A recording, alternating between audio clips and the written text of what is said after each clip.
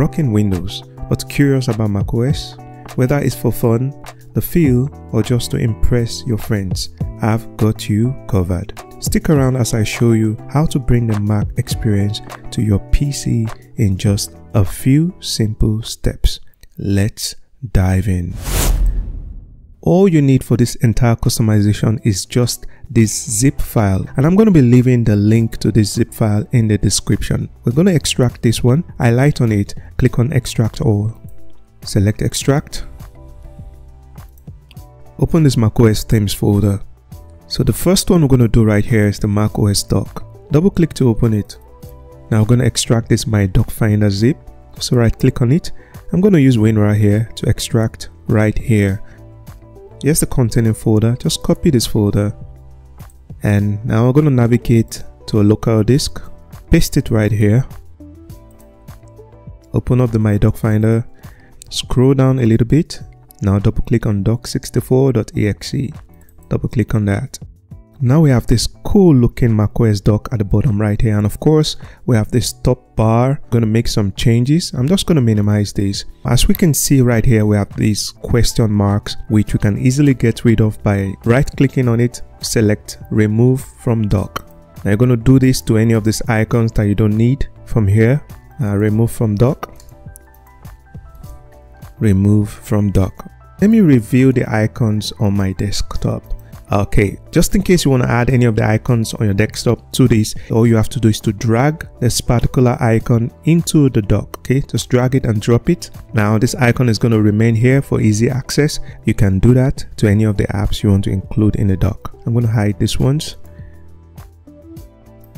Go onto this vertical line, right click on it, select preferences. Under general, I'm going to scroll down a bit. Right here, start on boot method. Click on this icon, select start as a service. Click on that. So by doing that, the My Dock Finder launches automatically every time you restart your computer. Now if you go down here to the Stage Manager, click on that and scroll down a bit, you're going to see Open Stage Manager. You want to toggle this on, enable it. Now if you look on the left side here, you can see the apps that are running currently. This makes it easy to access any openings. Now if I click on this to launch it, you can see how easy that is, and I can go back to the previous folder easily. I'm going to minimize this and go back to the settings. And if you want this to be on the right side, you can actually change it right here. Click on right. Now it's on the right side, but I want it to be on the left side, so I'm just going to change it back. Click on left. Beautiful. Now close the settings. If you go right to the top left, we have this important settings right here about this PC. We have task manager, sleep, restart, shutdown. If you go to the right side here, this is where we have your battery, display, sounds of course, and here is where you have your info about your Wi-Fi, Bluetooth, hotspot and everything.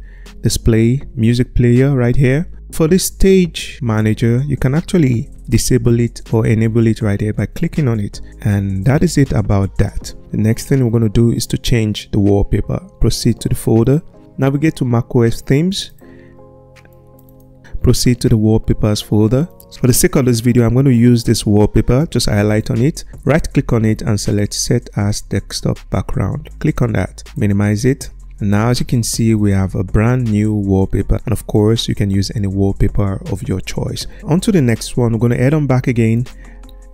This time we're going to install Remida. Go on to this folder. Now double click on remida.exe file. Click on OK. Next, install it. Yes.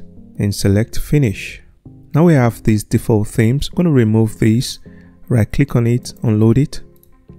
Right click on it, unload skin, right click, unload skin, and unload skin. Okay, after installing Remida, we're going to go about installing the Remida skin. Head on back to the folder, double click on this RM skin right here, select install. After installation, it looks like there's nothing happening actually, so we're going to head on to the Remida settings, and if you go right here, this is where we have the system tray. Just go ahead and click on this Remida. Here's the RM skin we just installed. Expand it. Out of these two options, I'm going to go for the dark one. Click on that and select load. Go on to position, change this to on desktop. Click on that. Minimize this. Here is a clock skin right here. I'm going to drag it down. position it nicely. Now everything is looking good, but we're not done yet. We're going to the next one right here. This whole setup is incomplete without a macOS cursor, so that is exactly what we're going to do right now. I'm going to head on back to the folder. Proceed to this macOS cursor folder, double click on that, highlight on this install.inf, right click on it and select install. Now we're going to search for the mouse settings.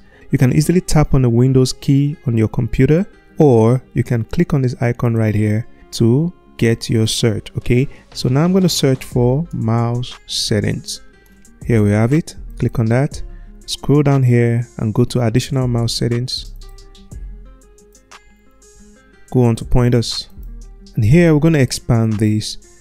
So these are all the cursors that are currently installed in this computer. Okay, so you're going to search for the one we just installed, which in this case is the macOS new. Select that one, click on apply. In case you get any info like this, just click on yes. Now as you can see, we have this brand new macOS cursor which is looking pretty cool. And if you want to get rid of this cursor, it's very easy. Just go right here and click on delete. Okay, delete it, then go on to browse. Now here are the folders of all the cursors. You're going to look for it right here.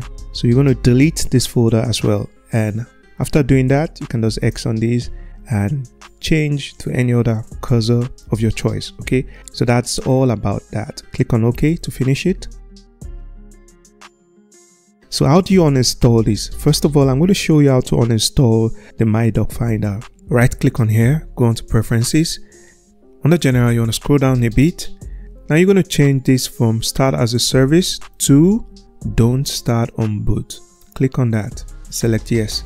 So after doing that, you can X on this, go right here, right click again and quit. Okay, restart your computer. Now you're going to proceed back to your local disk folder, then delete this My Doc Finder. Okay, go on to Windows C and delete My Doc Finder. That is all you have to do to get rid of the My Doc Finder. So in order to get rid of this, you have to uninstall Rainmeter. You can go right here, proceed to your system settings, go on to apps, select installed apps, then search for Rainmeter. I'm going to click on this three dots, click on uninstall, then uninstall it right here. Check on this option to remove all the themes, add-ons and whatnot. Proceed to uninstall it. Because I don't want to uninstall it now, I'm going to X on this. So that's going to be all for now, guys. If you like what I'm doing here, support me by subscribing to this channel and also leave the video a like, share your thoughts at the comment section. Have a nice day, guys. Peace out.